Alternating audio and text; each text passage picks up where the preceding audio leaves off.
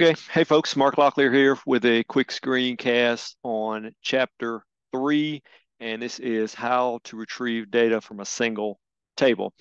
So, pretty broad chapter. I'm not going to go into detail on each and every topic they've got here. I'm just going to sort of hit some high points. So this chapter covers select statements and then where clauses, order by, and limit. Of course, select clauses are just sort of general select statements. You're selecting data that's going to be retrieved and displayed in the console. Where clause allows you to get specific about where data is being retrieved from. Order by is going to be ordering the data when it's displayed or retrieved. So it could be an ascending or descending order. And then the last one they have is limit, which limits the amount of puts limits on the data that's retrieved in whatever form you might like. So I'm going to share my desktop and let me pull this down. So let's start by looking. I've just got a couple things specifically want to look at and talk about. Let me make sure, yeah.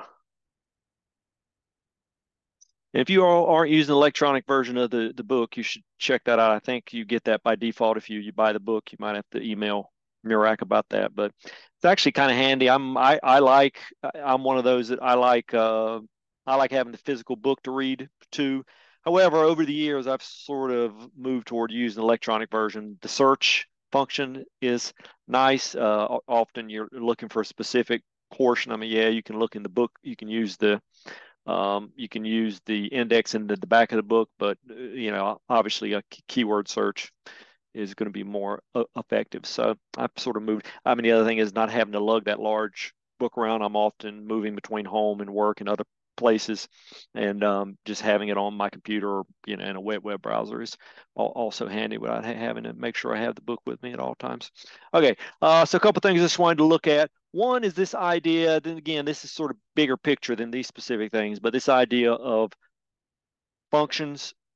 If you've had, I think most of you should have had intro to programming, so you're somewhat familiar with the idea of functions. But again, MySQL has the same concept of various functions that are just sort of baked into MySQL that are there for you to use. So for instance, just I'm looking at the top here, a handful of these are like left, that pulls a specific string. In fact, you're going to one of the requirements for an assignment I'm giving you, you'll need to use, either that left or right function. Date full format is going to be a big one. If you've had either of my C++ or Java classes, you know that you'll know that manipulation of dates is a big deal, and you're always doing it. And this brings up a good point around like whatever programming language you're using, you're going to have the ability to manipulate and change date formats, but then you can also do it at the database level too. So as a developer, often, you're going to have to make a decision about, okay, what's the most efficient way for me to do this? And again, imagine a scenario where, and again, we talked about this in chapter 1, I think, of you've got an application on the front end. You're getting and retrieving data using that front end application. It's making calls to this database on the back end. And so how do you want to store data to begin with? And like a date using something like date format's a good example of that. If a user enters a date on the front end, I can have at the application level, I can manipulate that date and then store it on the back end after that change has been made. Or maybe I just send the raw date to in this case, MySQL database, and then have the formatting be done based on a function that I've written inside the MySQL table and inside the MySQL query. So, again, there's all kinds of, and there's no right or wrong answer to that necessarily. It just sort of, the engineer's answer is it depends, right? It depends on, the amount of data you're dealing with, Maybe you have access to the back end of the database, maybe you don't. So there's all kinds of factors as a developer you're going to have to choose there. But again, just the examples we're looking at here: left, date format, and round. These are all these are all functions that are baked into MySQL that are sort of there for you to be able to use. The other thing I wanted to look at is ORs. So this is conditional, and again, hopefully you're seeing a pattern here. When we look at this idea of data manipulation in general, that's really all programming is, whether it's at the application level. So again, think PHP, Java, C++, Python. Those are all functions to be able to store and manipulate data. MySQL is no different. It's actually super powerful. And in general too, it's worth saying that MySQL is generally, databases are more efficient at this sort of data manipulation, or even at the query level. Now, again, you have to make a decision, and it depends on like how big is this app. If you're a Google or a Facebook or an eBay, you're dealing with massive amounts of data, and at any one time there may be thousands, hundreds of thousands, or maybe millions of queries going on. So again, you're making a decision at a very I guess at a very low level about how you want to manipulate data, and whether you want to do it at the application level or at the database level. But again, I just wanted to note here, point out that the use of logical operators or conditionals, so things like and, we can do and statements, ors, nots, and you can work these into queries all sorts of ways. And again, I'm hoping what you'll see with the exercises is they're in some ways very open-ended. Sometimes I'm leading you down a path, or maybe I'm giving you hints, but you don't necessarily have to always follow the hints that I'm giving you there. I'll try and be explicit in the exercise if I want you to do things a specific way, but sometimes, for example, with some of the exercise, I'll just give you a screen. I'm just giving you some output of what the results should look like, and it's up to you to figure out what the query might be. Again, I might maybe giving you some hints, but you don't necessarily have to follow those hints. Okay, so that's that. Next thing I wanted to do is I'm not going to do the entire exercise for you, but I'm going to take one of this is from exercise 2. I'm going to take one of the exercises I'm asking you to do and just have you, or just walk you through what it looks like. I mean, just so you can see it. I mean, I think for many of you, probably working at the console and a terminal window is going to be new. And we've got the student exercises are on the server, but then you also, and that's going to be, again, that's sort of my recommendation, but you should work however you're most comfortable. In this case, what you're looking at here is these are the student files, and let's see if I've got a folder open. Yeah. So for instance, if you download the student files, these should be in Moodle. And these are in,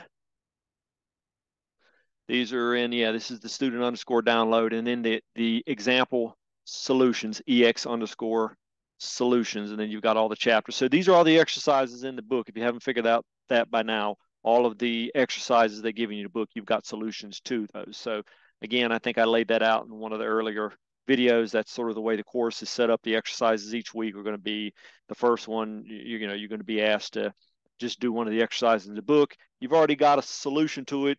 If you want to sort of cheat and go straight to the end and just look at the solution and skip that one, that's up to you.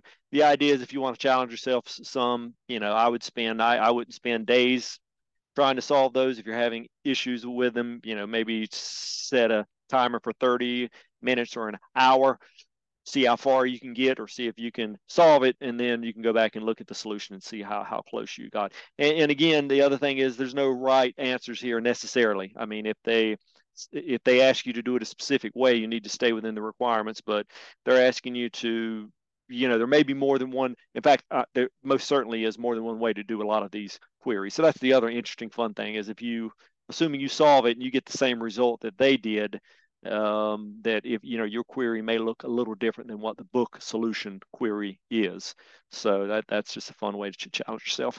I'm looking here at, this may change in the future, but right now I'm asking you to modify the query from step 9. So that would be this exercise 3-09. So the results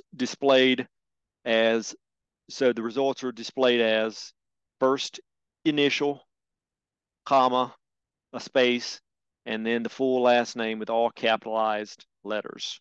Okay. So let's look at, I'll just walk again. I'm not going to solve the whole thing for you. I'll just get you started, but just to show you how I work. Again, what you're looking at here, this code is on my local machine. I'm using a Sublime text editor is what I'm using. This is just a text editor. I'm not going to run the code in this text editor. It's just going to be an easy way for me to edit the code. Now you can do that inside the terminal window with Vim. I think I sort of introduced you to that in some earlier, or at least in the first exercise, I had you modify some of the scripts on the server using Vim, and there may be times when you need to do that.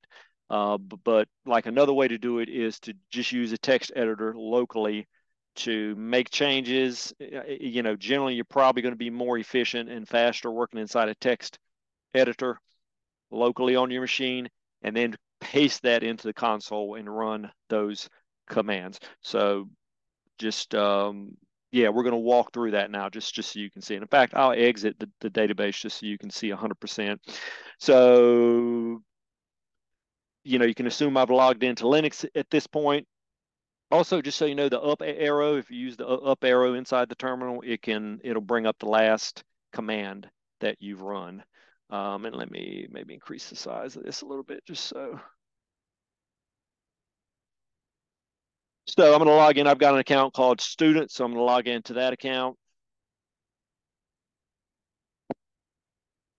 And then if I show databases, there's my databases. I've got an AP underscore student. You're going to have an AP underscore, and then whatever your student name is. So I'm going to say use AP underscore student. Got to spell it right. Okay. Now I'm just going to paste this query in. This is the sample solution that the book gave, and it's just like a sanity check for me to say, okay, let me make sure like this works and I'm in the right spot. And again, I just did Control V. I just highlighted the entire query, did Control V, and then, or I'm on Mac, so it's Command instead of Control. But did Control V here to paste it and hit return, and okay. So I know that query runs, and in this case, it's giving me the vendor. This is from the vendors table. It's giving me the vendor contact last name, vendor contact first name. Okay. Now, so I've asked you to modify that in a couple ways. So what I'm going to do is I don't want to monkey with the original query in case I screw something up. So I'm just going to make a copy of that. I'm going to paste it right below it. And then this is where I'm going to modify things. So for instance, the first thing that I ask you to do is to really, you're just swapping things around, right? I'm asking you to display the first initial. Yeah, the first initial of the first name, and then the full last name in all capital letters. So I'm already displaying last name, first name. So I'm just going to start by changing this around. So it might be easier to, I'm just going to do first name here rather than cut and paste. Then I'm just going to do last name here. All right. So now rather than me displaying last name, then first name, I should be getting first name first and then last name last. All right. Going to copy that, go to the console, paste it, run it. Okay, good. So I'm getting first name first, then I'm getting the last name. Next thing, so now the next step I'm going to do is I'm asking you to only display the first initial of the first name. So I would modify that. If you go back in the book and look, I think they use the left method for that. I'm not going to do that for you. That's just a hint, but I would apply that method to the first name. So I only get the first initial. So that's a way to solve that. And then the other one's actually sort of a curveball in that I ask you to um,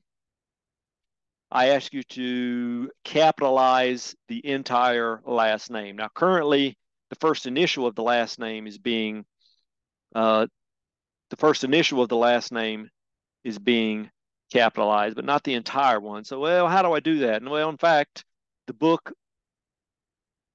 doesn't cover that, or at least I don't think it covered it in our chapter. But you know what? I'm going to use Ant Google here, and I'm going to say MySQL capitalize all letters.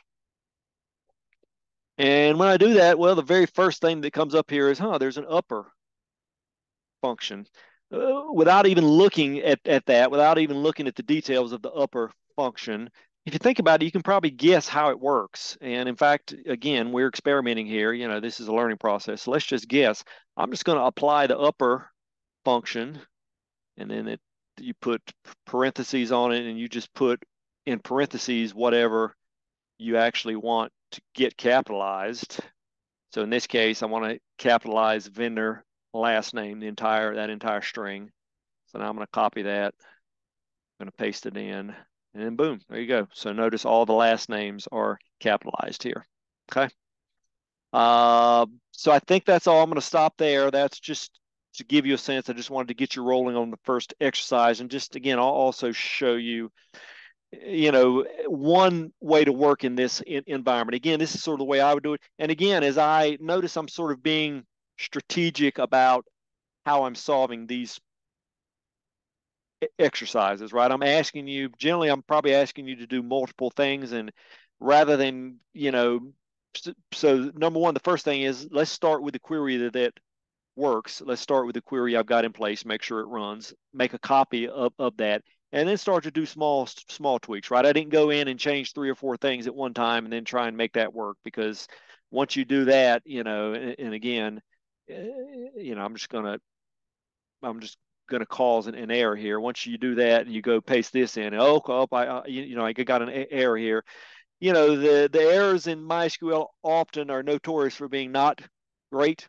So you generally want to be very strategic about the changes that you're making, and just sort of doing one thing at a time. The first thing I did was just swapped first name and last name. Okay.